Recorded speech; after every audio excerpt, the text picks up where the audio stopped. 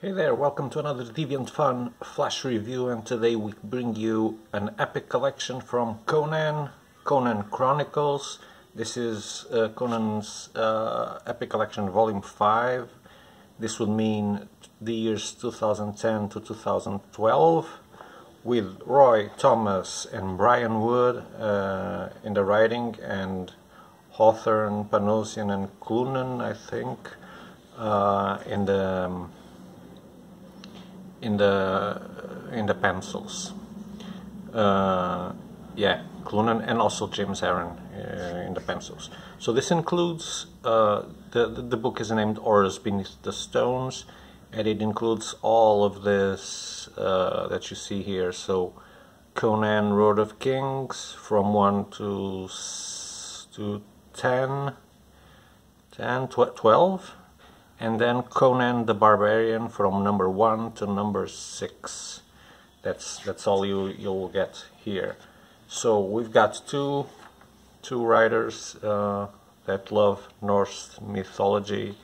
Brian Wood is known for that.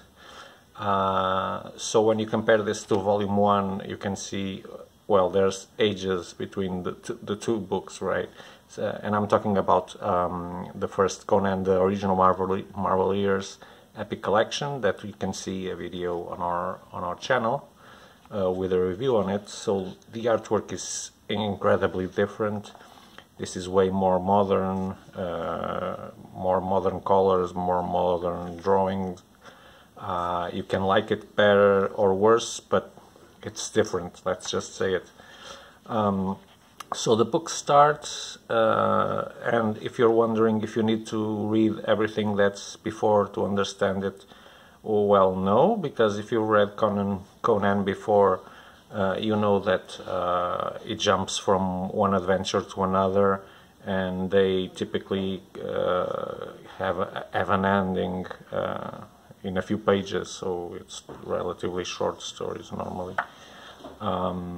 So at the beginning of the book, the only thing we don't know is who is this beautiful girl that's sailing with him, and why the hell is Conan piloting a ship and being a captain. That's unheard of for a barbarian that loves a horse within his legs. No pun intended. And yeah, we understand briefly that he rescued her from somewhere, but that's the only reference that you might want to have had before reading this. Why is he captaining a sail, and where did he get Olivia? There's some history on that, especially on Olivia's origin, but you don't actually know how things went. So he's sailing with a crew. They're basically pirating the seas and getting what they can from boats until they get trapped. They get into a trap. Their boat is wrecked, and Conan, along with Olivia that he rescues, are brought into shore, and only one of their comrades escapes with them. So Conan does intend to return Olivia to his father, because she has been, well, she was expelled from her kingdom. Her father didn't want her anymore, but she has had some dreams where her father beckons her to return to him, so she's very fixated on that. Conan doesn't really want to, but ends up agreeing. But on the other side, his fellow burglar wants him to do some heists with him before they leave the city. And so here comes the first adventure, the first monstrous creature, the first hassle that Conan has to deal with.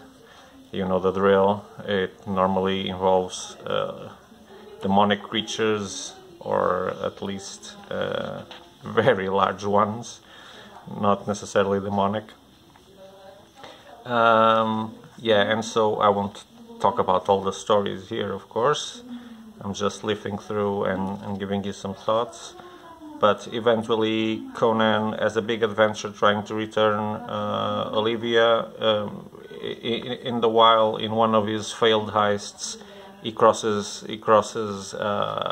the path of a powerful guy who didn't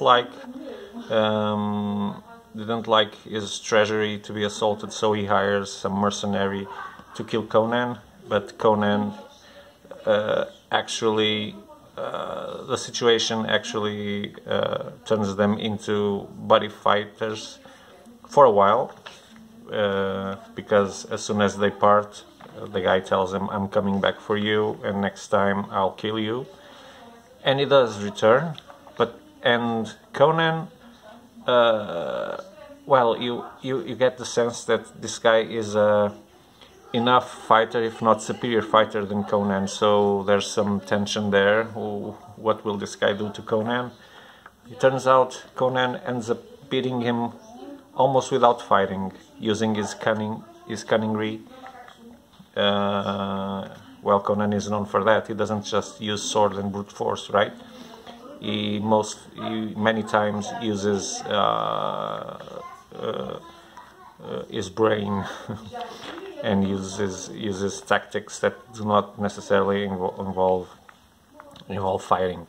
So later on another adventure, where he finds himself in the company of a brigade that he doesn't know the purposes. They have secret purposes, but he ends up in catacombs where more terrifying creatures appear, and then zombie-like creatures too, so they have to deal with it. Here they are, they have to deal with all of that. Yeah, but yeah, he manages it, yeah, otherwise the book wouldn't be as thick if he hadn't. Yeah, so that's all I need to tell you. These are adventures, and Conan dealing with it, getting armored up for fighting, dealing with thieves, treachery, lots of treachery, just like he's used to. But he's no fool. He doesn't get wronged easily. So we're getting to the end of the book because I'm accelerating the leaf through. That's a beautiful woman there. It looks dangerous because she's so pale. Is she even alive? I don't know. Maybe not. Yeah. So that's it. That's all I wanted to show you. A little bit of the artwork. Just talking about some of the adventures that are here. Yeah, it has everything you expect from Conan, right? Especially, you know, it's Roy Thomas writing it, so you get core Conan, let's say, classical Conan. I really enjoyed it. Love the artwork. It's very different from the original years, but very good, very colorful. The fight scenes are great.